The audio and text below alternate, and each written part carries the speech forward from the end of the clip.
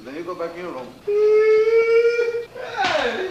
There are over 7 million mentally ill and emotionally disturbed children in America.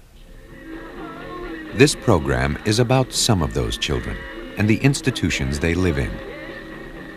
Children of Darkness, next on non-fiction television.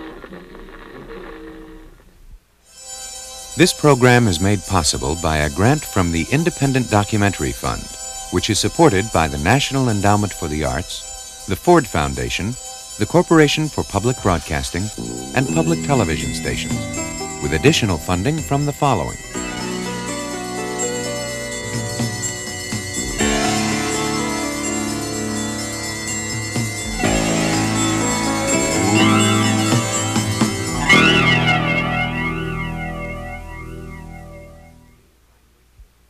This program contains language and sequences some viewers may find disturbing.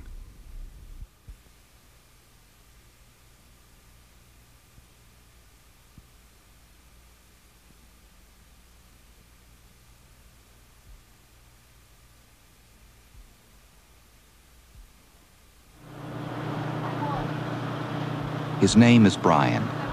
Along with 16 other mentally ill children, he's on a bus trip to the zoo. Brian believes that somebody is following him.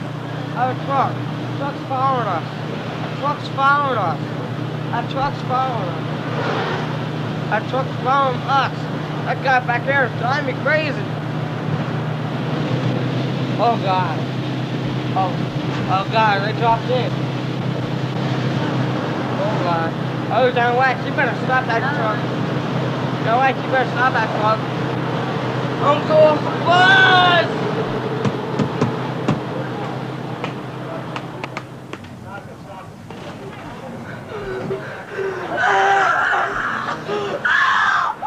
It's gonna kill my motherfucking dog, my dad! I'm gonna kill you!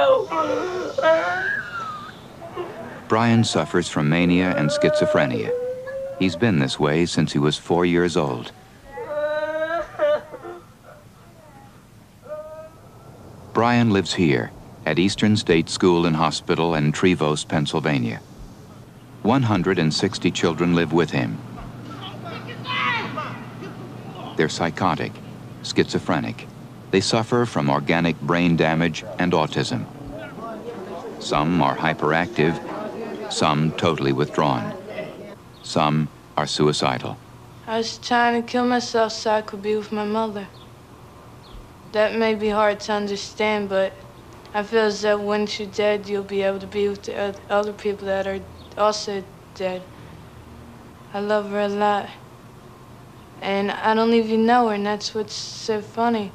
Like, 'cause I was so young when she died. I don't even know what she looks like or anything.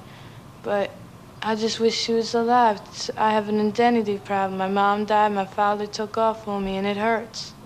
It hurts a lot. When you started cutting at yourself, what was going on inside your head? I just wanted to die to be with my mom. I didn't care no more. I didn't care about nobody no more. Are you going to stay alive or are you going to die? That's a tough question to answer because I don't know. Sometimes I feel like killing myself. Other times I'm happy and I want to live forever. Jerry's parents are alive, but because of his muscular dystrophy and emotional problems, they didn't want him. My parents were ashamed to go out because of me. They were ashamed to take me out, you know. It's like I was the black sheep of the family, it's like. Tomorrow's his 2-year anniversary, and his parents just more or less dropped him off here and said, "You got him, see you later," and took off. When my mom brought me here, I seen her, and I ain't seen her since that day. Since that day she brought me in here, I have not seen her. And 3 days after, they took off for Las Vegas and just left me here. And I didn't know for 6 months, because I was trying to call them at home, and I got somebody else moved into our house, and 6 months later, they left me a letter saying they were out in Las Vegas.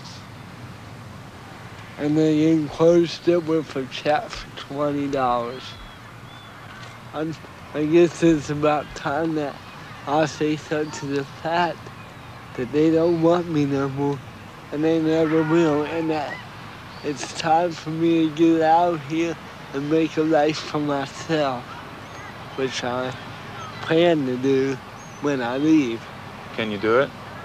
Yes, I think I can. I think I can.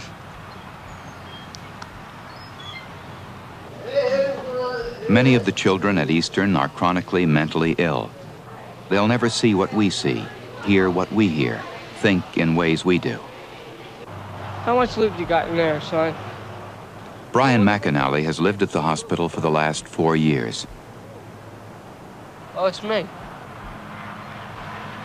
I want to go swimming, that's what I want. Oh, wait.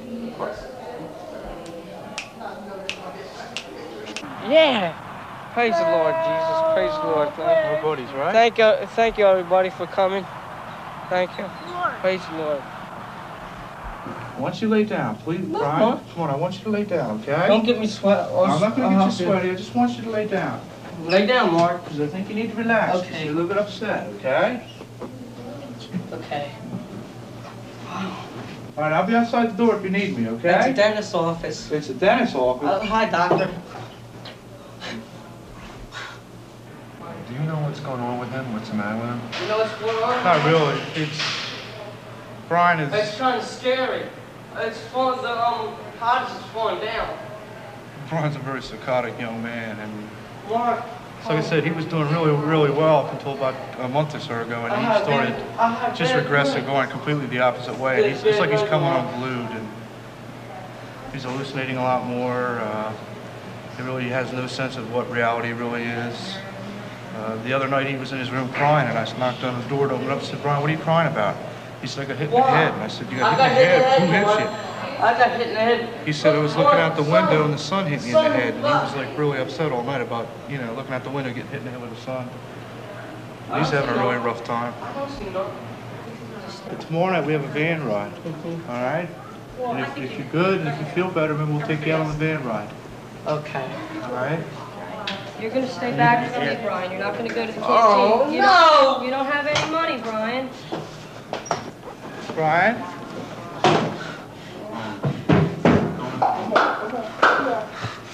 Settle down, Brian. Come on. Now settle down. That's it. You breathe. That's it. Come on, lay down on your bed. All right, come on. Brian, no, you're not going to trip this over. Come on. Well, Brian, you want us to take it out of your room? No! Come on, I want you to lay down. Come on. I want you to... Yeah, you're getting yourself out. You're getting all worked up. Come on. Come on.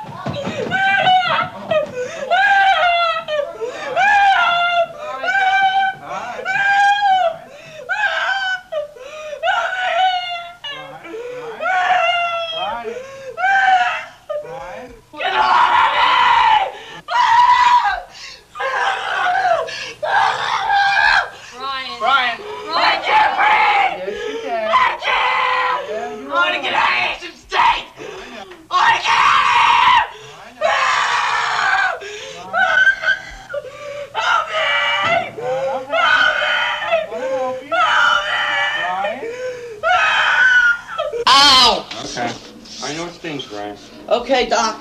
That's all right. All right, that's good. Oh, Doc, that feels good. Oh, I feel good now. Oh, Okay, I can dance. Why don't you stay in here for a few minutes, okay? Thank you, Mr. Don. Okay. Thank you. Thank you. Okay, sit down. I'll call you Tank. I'll be back in a couple minutes. Okay, thank you. Thank you, Mr. Don. It's perfect. Yeah. What the hell does it all mean? I mean, you're here tackling kids, holding them to beds, sticking needles in them. Is that psychotherapy? What's going on? It's the best we got. I'm serious. It's the best that we have. I mean, there are other institutions that, you know, may be a little bit better. There may be a little bit more staff, but I've worked in enough institutions to know that this is, you know, it's the best system we got, and nobody's come up with a better system yet. Is everything that's going on upsetting you, Brian? Yeah, the walls are cracking. The walls are cracking. Oh my God, look.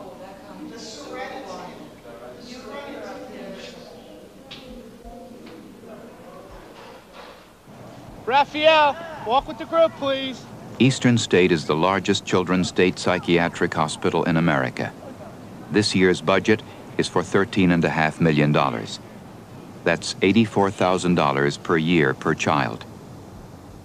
For this, each one gets food, medication, and a place to sleep. For those who could benefit from it, there is almost no one-to-one or any other form of psychotherapy. The major therapy at Eastern is drugs. Almost every child there gets some form of psychotropic medication. I'd like to go swimming. Medication that alters the brain's chemistry in an attempt to control psychotic behavior. Olivia Lakes. Olivia Lakes. He's a likable boy. He is mildly retarded. I'm not retarded. I'm retarded, Well, right? in the sense of the word. Retarded. Some is due to environmental conditions at home. Brian was a product, I think, of an unplanned pregnancy. He was abandoned by his mother. He's never seen her. You know. Father is very much involved, very loving, He's coming very pick me up concerned today, as right? to what his future will be. Brian. All right, Brian. I look forward to every Sunday for Brian. It's my day. Sunday is my day. Sunday's the day Jim McAnally and his son have spent together for the past 4 years. It's the day Brian gets to go home. Most Sundays, Linda Nixon comes along too. She grew up next door to Brian, and he likes to think of her as his girlfriend. Mr. McAnally lost his leg in an automobile accident when he was 19. Now he's 70 years old and has had 2 serious strokes. When Brian's illness became too much for him to handle, Jim had to give him up to the hospital. But for the first 14 years of Brian's life, Jim raised him in this house in East Philadelphia. During the Depression, Jim earned a living selling bananas, oranges, and strawberries from a horse-drawn wagon. On the streets of Philadelphia, they called him the huckster. Brian, sit down a minute. All right, come on. I'm going to do the huckster for you. Okay. All sound, salad, tomatoes, new white potatoes, hard heads, lettuce, fresh cabbage, string beans, bananas, 3 pounds for a quarter. Be right there, lady. Yeah. Remember Fritz ate your leg off? Yeah, I remember that too. Show how Fritz ate your leg off. No, I was laying on the couch taking a nap. Yeah. What's going to happen to Brian when I die? I don't know what's going to happen. Who's going to go take Brian out on Sunday or a Saturday? Who's going to bring him home for the holidays and show him the love and care that I show him? Maybe that's one of the reasons I shower him with affection now. To try to give him everything that I possibly can now, knowing that when I'm gone, he won't get it.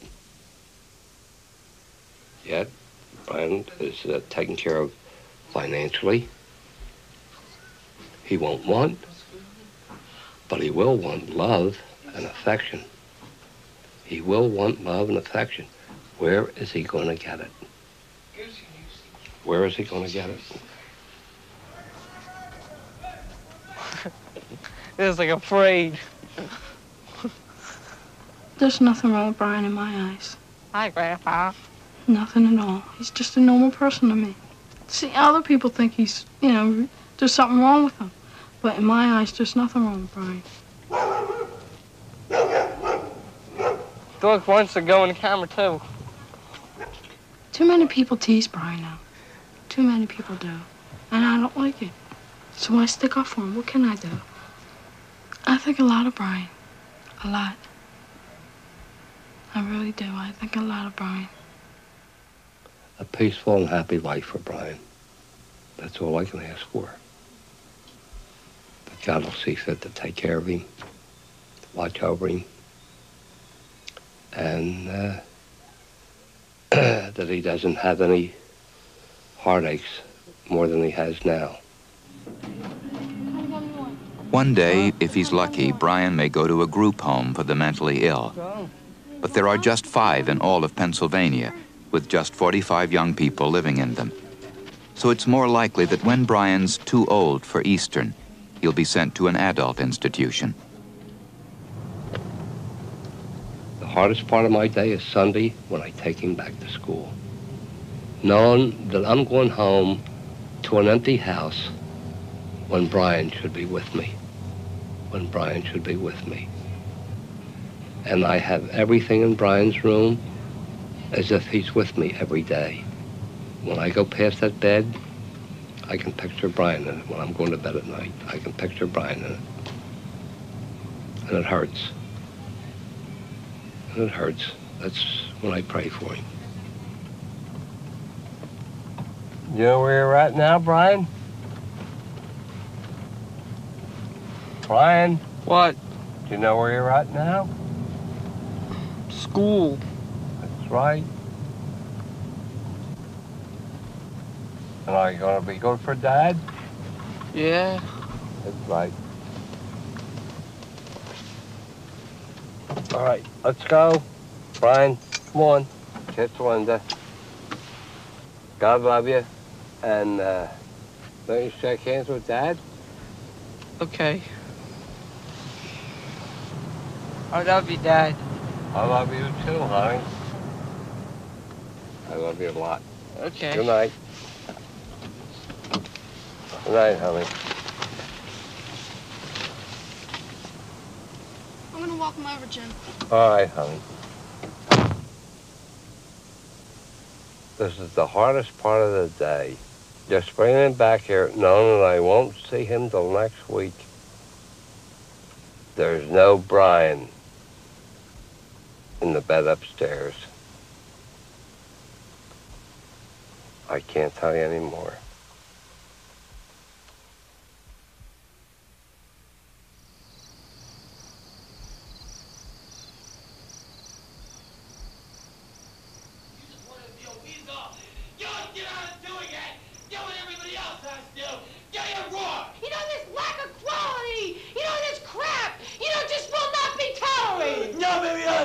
Getting a grip on it, man.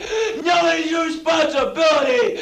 You had to clean the bathroom this morning, man. Yeah, you should remember that's time. Because it's off the wall. I guess you clean out the showers, too. Every one of them uses the showers. You're just being irresponsible. If you want to act like a baby, you get screamed at.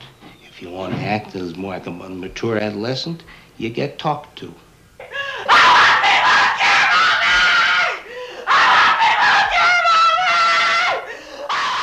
One of the things that we do here is we don't bullshit kids. We don't tell kids that this is some kind of utopia, that everything is going to work out for you, that when you leave here, everything is going to be roses. We don't tell them that out there is a nice place either, because it's not. You don't even have enough self-esteem, okay? You don't make sure things get done. So I suggest maybe the next time you should put more quality on it. The name of the place is Elan. It's a private residential treatment center for out-of-control teenagers.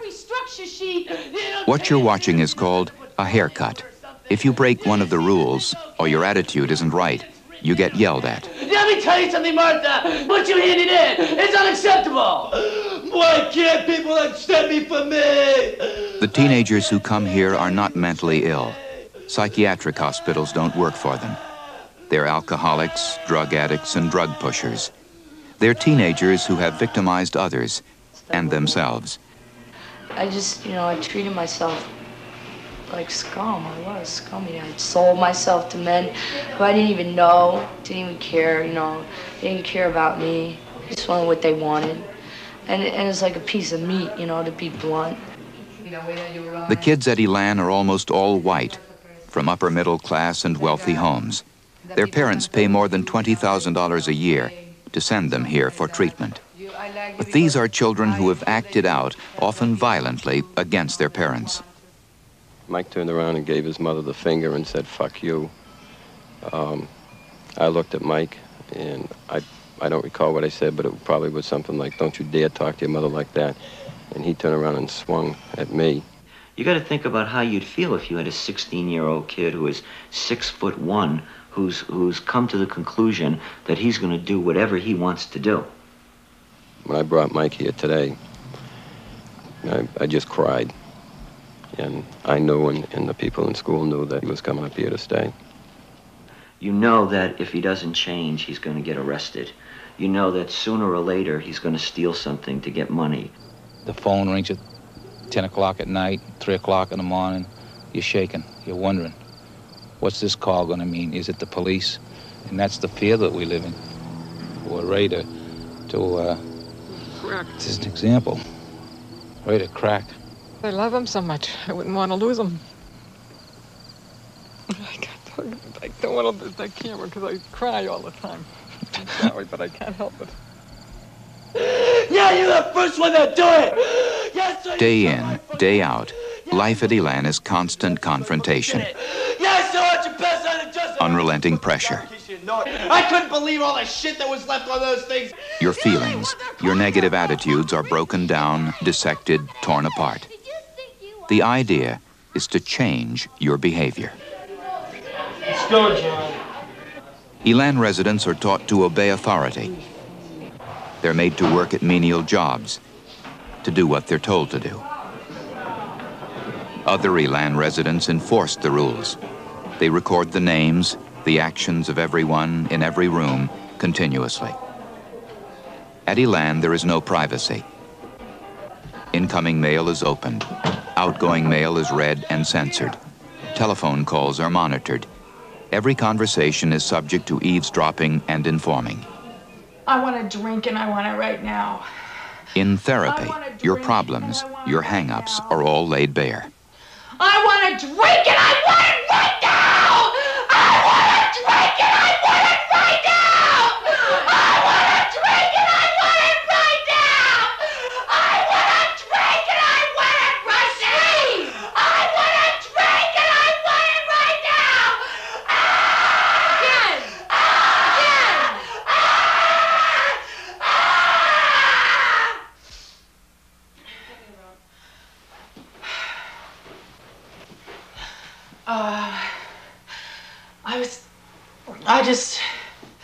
When I feel like that, it's like there's nothing holding me back. I'm so out of control that I can't stand it, and it's like I get really mad, you know? I think, because I know exactly what I'm doing, but I still want it. You know, I don't care about anything else but that. Before I came to Elan, about 6 months before, I had like 3 suicide attempts in a row. And it was in the back of my mind that, you know, if I drink again and if I go as far as I've gone before, I'm not going to be living anymore. Diane comes from a prominent Tucson family. She was a straight-A student and won a scholarship to the University of Arizona. But drinking and drugs became problems she couldn't control.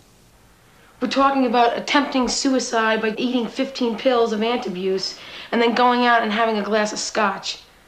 We're talking about waking up in the morning and just because you don't have booze, drinking shaving lotion just to get alcohol out of it. Okay, we're talking about going into convulsions and going into seizures and going into blackouts that you almost never came out of. I was at the point where I was pretty wasted one night. And I went out and I got a butcher knife and, you know, started stabbing myself in my stomach, which partly because I wanted my father to, you know, come and say, it's okay, Diana, you know, you're going to be all right. You know, you're a very sick little girl. We'll take you to the hospital and, you know, sew you up. And I just wanted him to know that he loved me because I felt like he didn't. I felt like nobody did. You have to make the decision whether or not it's worth it for you to live. You have got to do it for yourself. I want you to think about the times that you could never sit somebody down and spill your guts out. And I want you to say, I'm lonely and it hurts me. Hold hands and think about that. I mean, let's get in touch with what you are. I'm lonely and it hurts me. Think about that, Diane. I'm Think about that. lonely Come on. and it hurts me. Think about what goes on inside. I'm lonely and it hurts me. Let's go. I'm lonely and it hurts me. Come on. I'm lonely and it hurts me. I'm lonely and it hurts me. I'm lonely and it hurts me. Tell us about it. I'm lonely and it hurts me.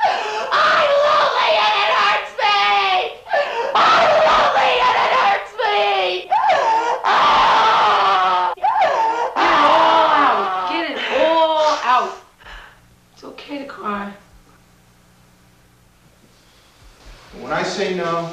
drop your hands and you all say no.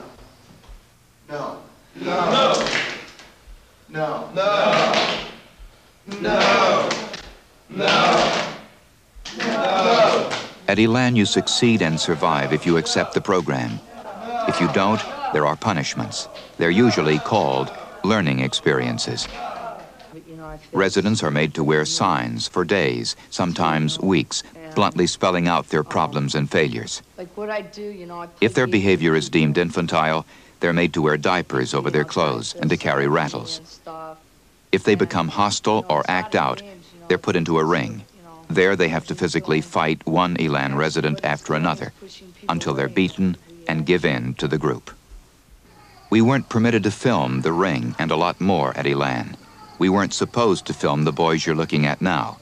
When they refused to participate in the Elan program, they were put in this dumpster filled with garbage. They've been living in it for 2 weeks. The boy outside the dumpster is guarding them.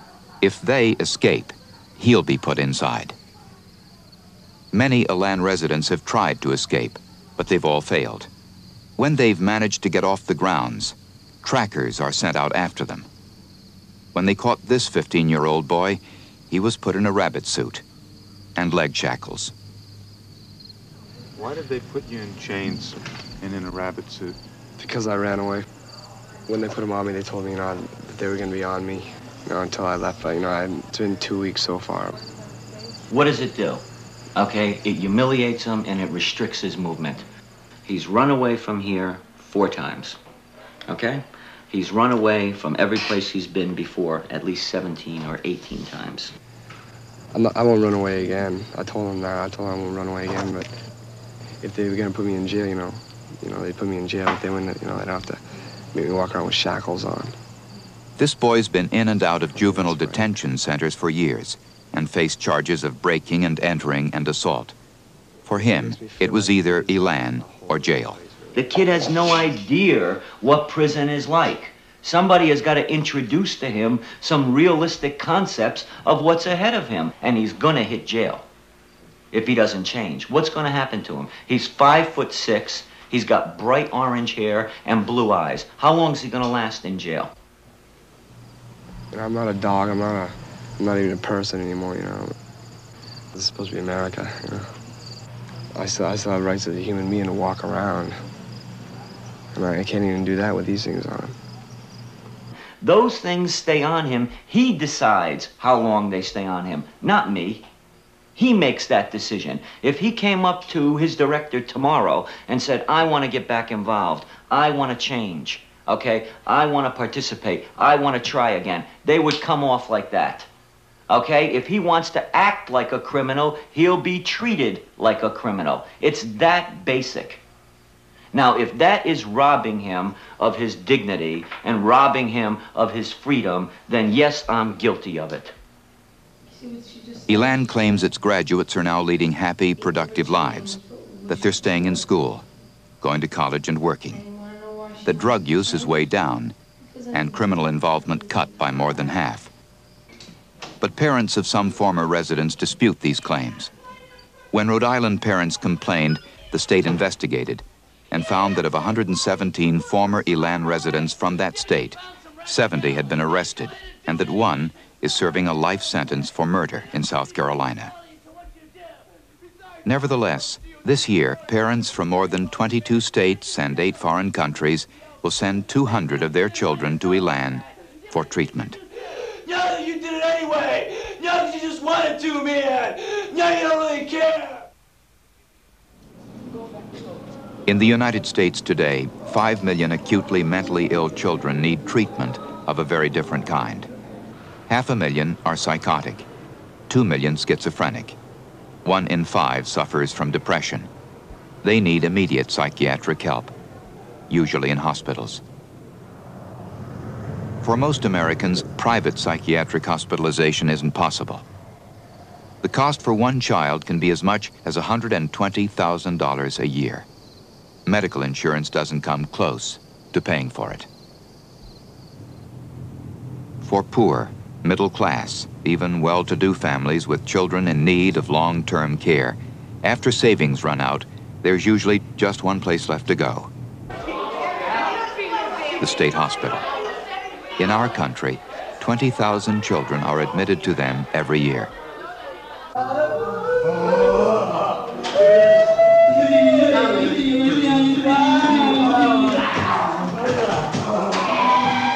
These young men are autistic. They came to Sagamore Children's Center in New York when they were 5 or 6. Now they're 17, 18, some are 22 years old. Many have lived at this state hospital for more than 14 years. You don't have a pencil, you need a pencil. Joe Romagna teaches autistic children at Sagamore. He's been doing it for the last 12 years. I'll get you.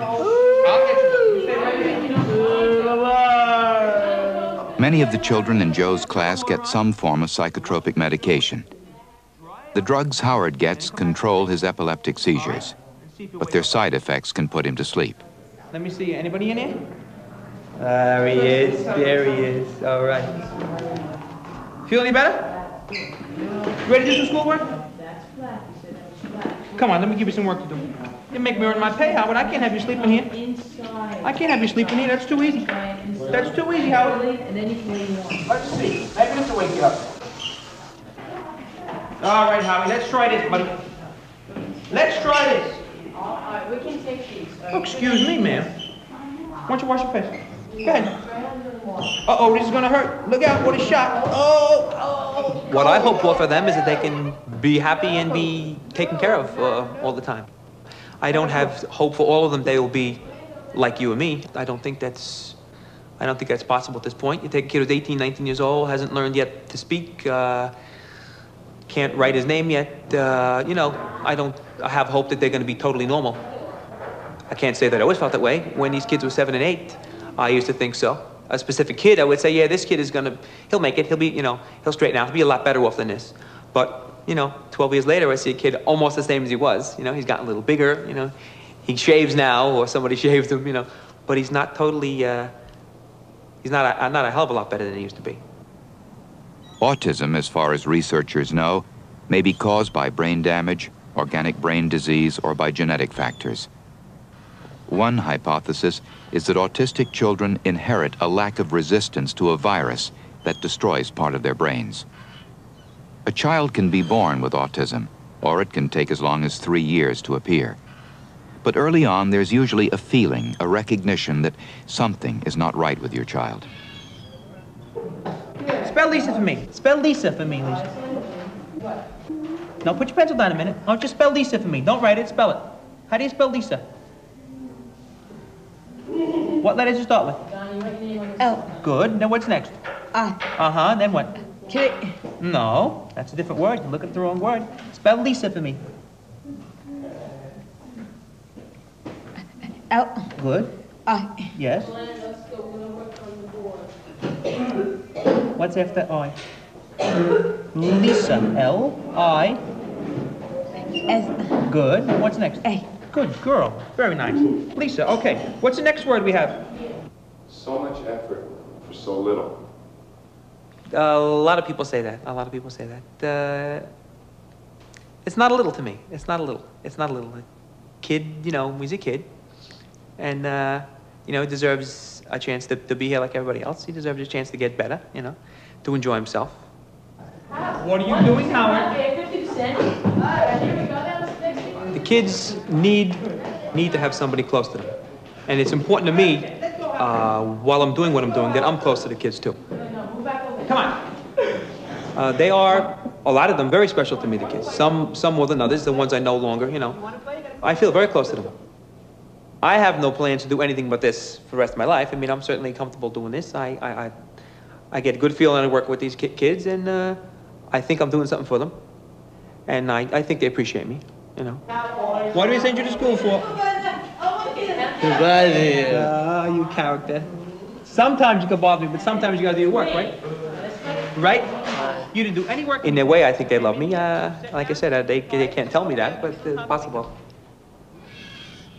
100,000 children in America have autism. Most of them live a normal lifespan. They grow up, they grow old, but they usually don't get better.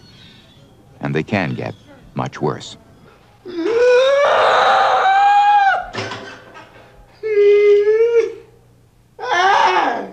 boy's name is Billy Calhoun.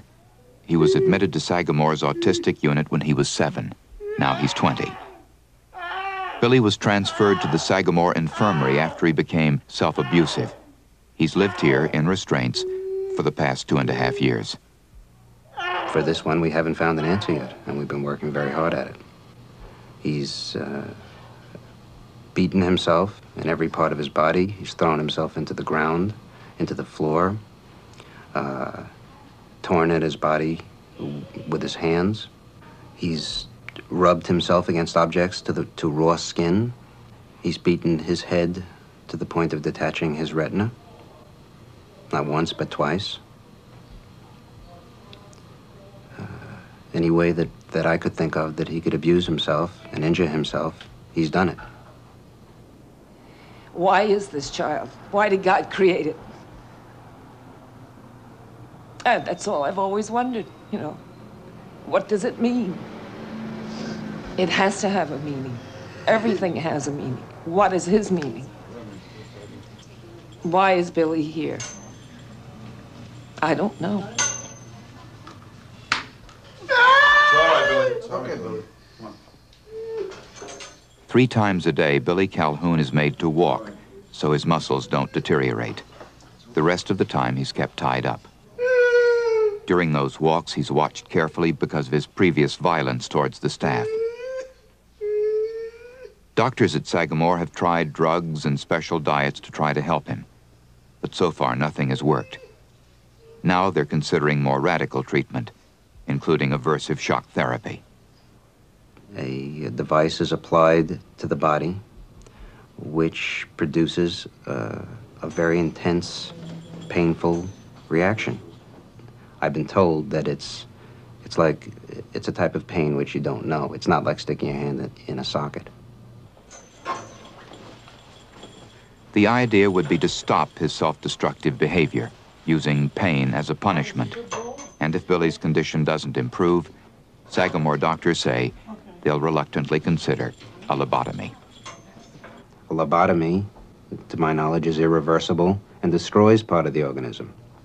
But I suppose that if it came down to the point where there absolutely were no other alternatives, then I can see where that could be a consideration if it meant keeping him alive. He's coping, I guess. But don't let it get any worse where he's miserable all the time. If he's not going to get any better, fine, but if he gets sick, as bad sickness, make it a sickness that would take him, as opposed to a lingering, any more pain. In this business, there's no guarantees of success.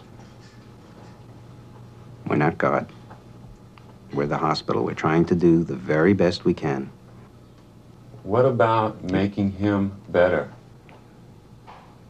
I can't do it. I can't do it now. I'd like to find a way. We all would. Many years ago, there was a member of our family that has handicapped children. And she went to church and asked the priest, why me? And she said, the priest said to her, don't you know God looks all over the world to give these problems to, and he never gives them to anyone who can't handle them. That was very satisfying to me. I thought, okay, there's my answer. I didn't ask for this. We never knew that we had handicapping conditions in the family. And they're showing up in these generations. And I figured, okay, if that's what you gave me, I guess you figure I can handle it. So it's just the way we've lived it. More than half of the children you've seen in this film will retain their illnesses into adult life, and most of them will be sent to adult institutions. For parents, what looms ahead is frightening. A realization that their children may never get well, that their lives may be spent in institutions. And there are other fears. Fears that come from giving up control of your child's life and of placing that life in the hands of strangers.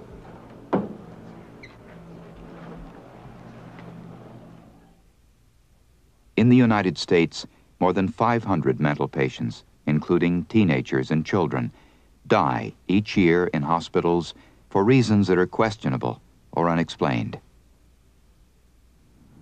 3 of those deaths, all involving young people, and all under strikingly similar circumstances, took place at South Beach Psychiatric Center in New York. August 13, 1979, Anthony Ruggieri, a severely depressed young man, was sent to South Beach by his parents. Within 10 days, Anthony Ruggieri was dead. October 10, 1980, 19-year-old Judy Singer arrives at South Beach. She dies 6 days later. At South Beach, both Judy and Anthony were tied down in straitjackets. Both of them were placed in seclusion rooms. Both were given massive amounts of psychotropic drugs. According to South Beach records, Anthony's order was for more than 8 times the maximum daily recommended dose. The doctor who ordered Anthony's medication and who supervised Judy Singer's treatment just before her death was Dr. Jonathan Kane, Chief of Service for the South Beach Intensive Care Unit.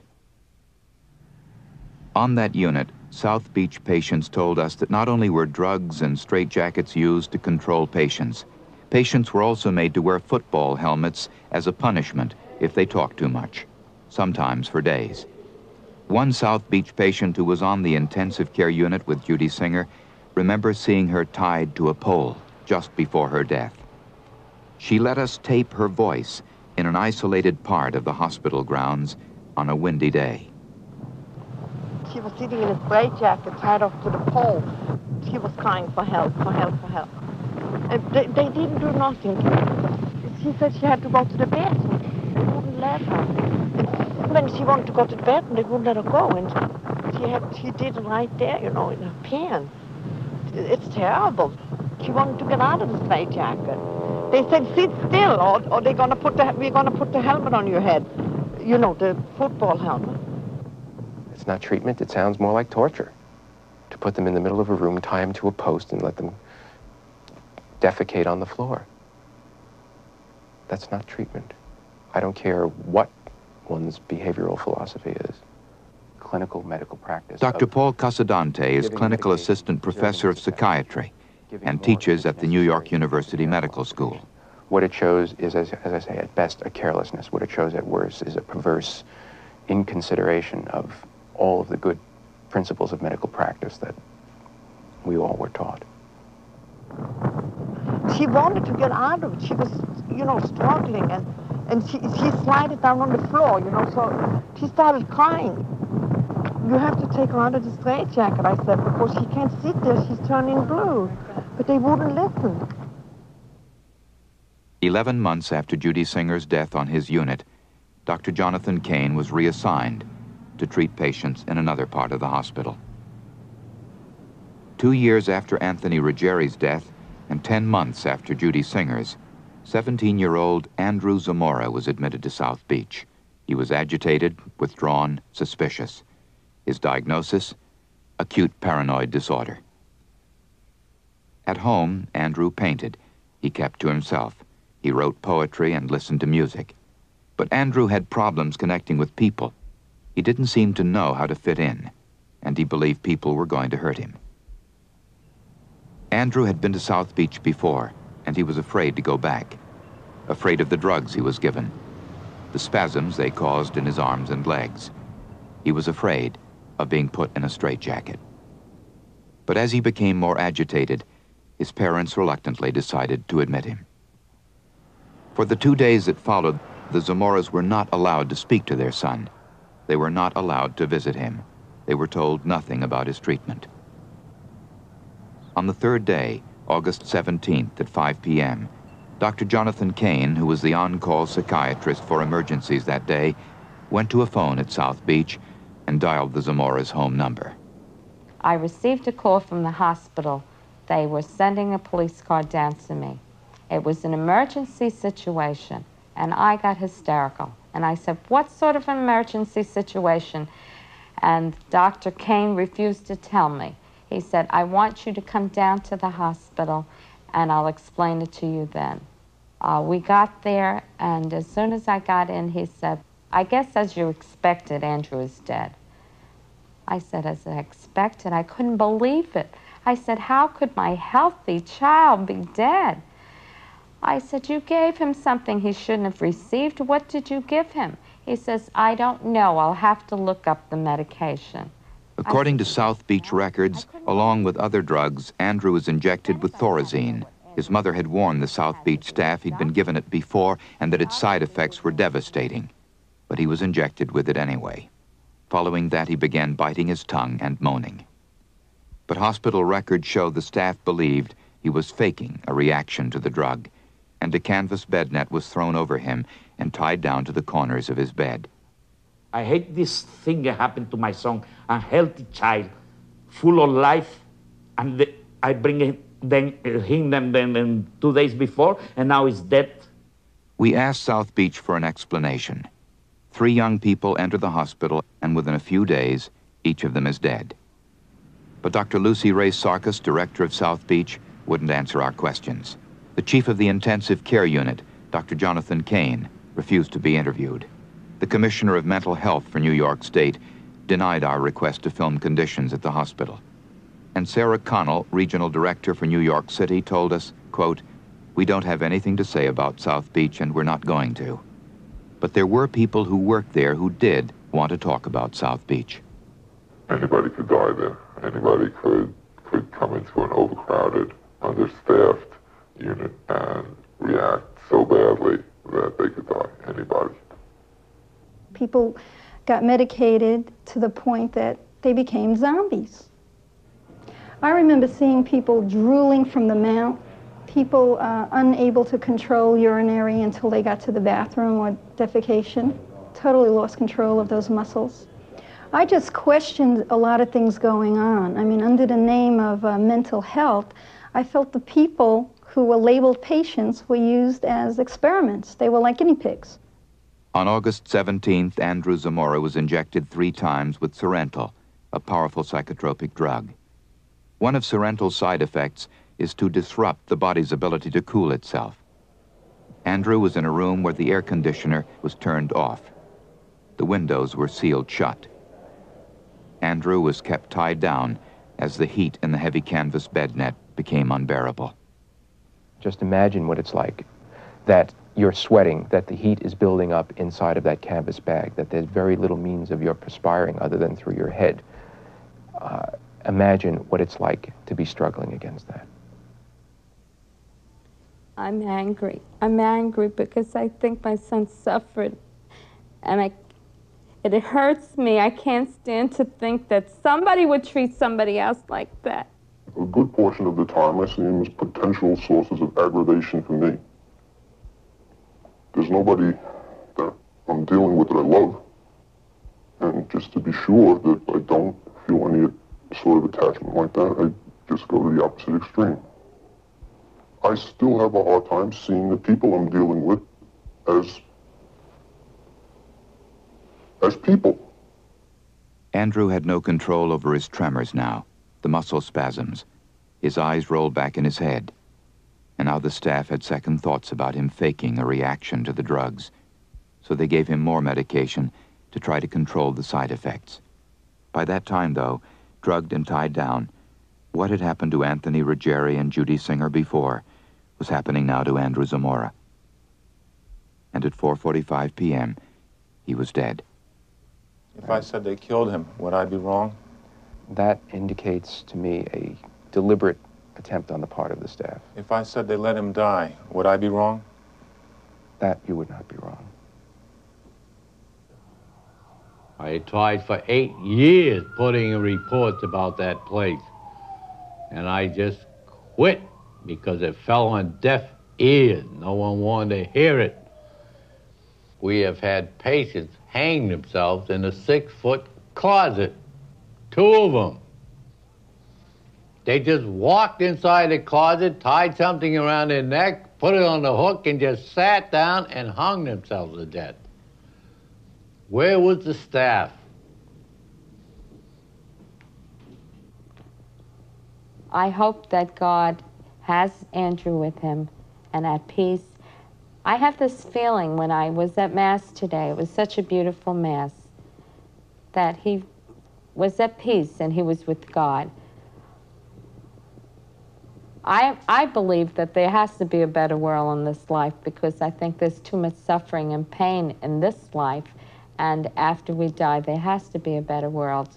And I'd like to believe I'd have some peace in our lives if I could believe that Andrew's happy now and is in a better world than he left.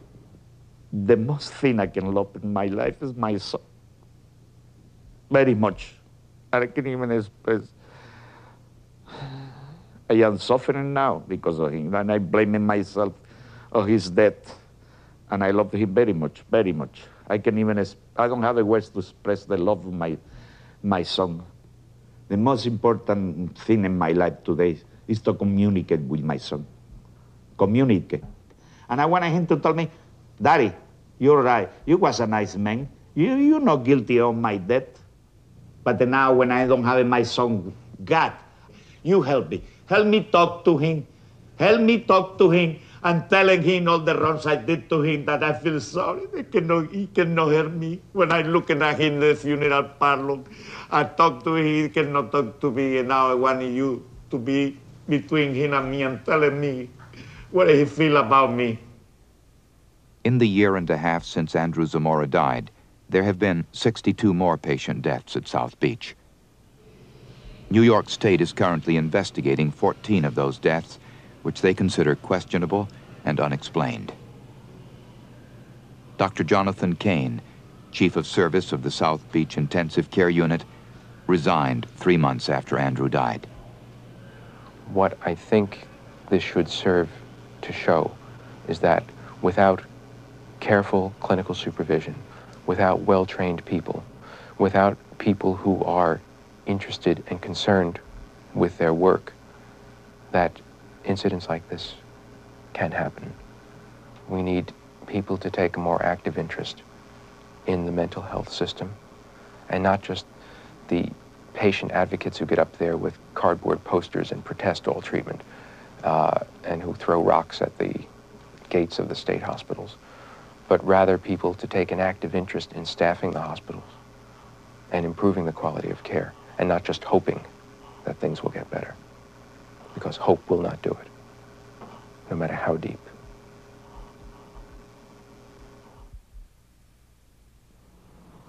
Are you going to stay alive or are you going to die? That's a tough question to answer because I don't know. Sometimes I feel like killing myself. Other times I'm happy and I want to live forever. Denise ran away from Eastern State Hospital just before her 18th birthday. Neither hospital officials or friends know where she is or what's happened to her. It's time for me to get out here and make a life for myself, which I plan to do when I leave. Can you do it? Yes, I think I can. I think I can.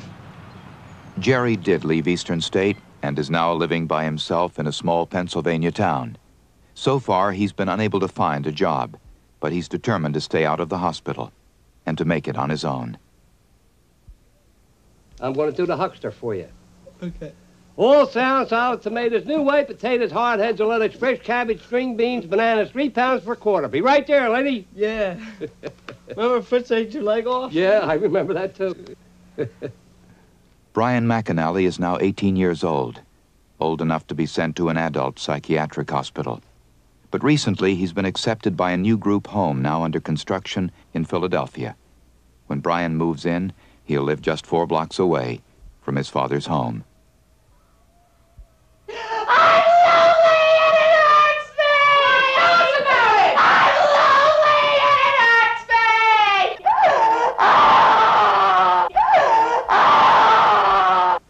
After 18 months at Elan, Diane graduated in the summer of 1982.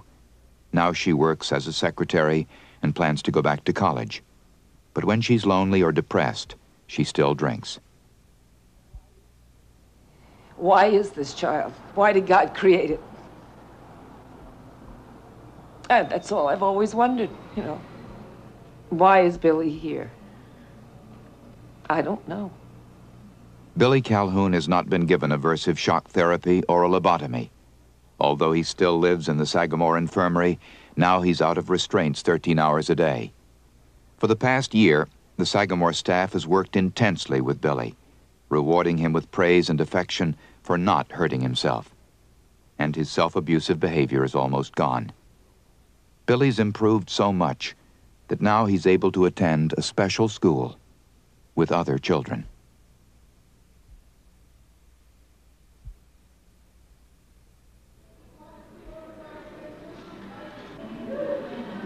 It's the best we got. I'm serious. It's the best that we have. I mean, there are other institutions that, you know, may be a little bit better. There may be a little bit more staff, but I've worked in enough institutions to know that this is, you know, it's the best system we got, and nobody's come up with a better system yet. In this business, there's no guarantees of success. We're not God. We're the hospital. We're trying to do the very best we can.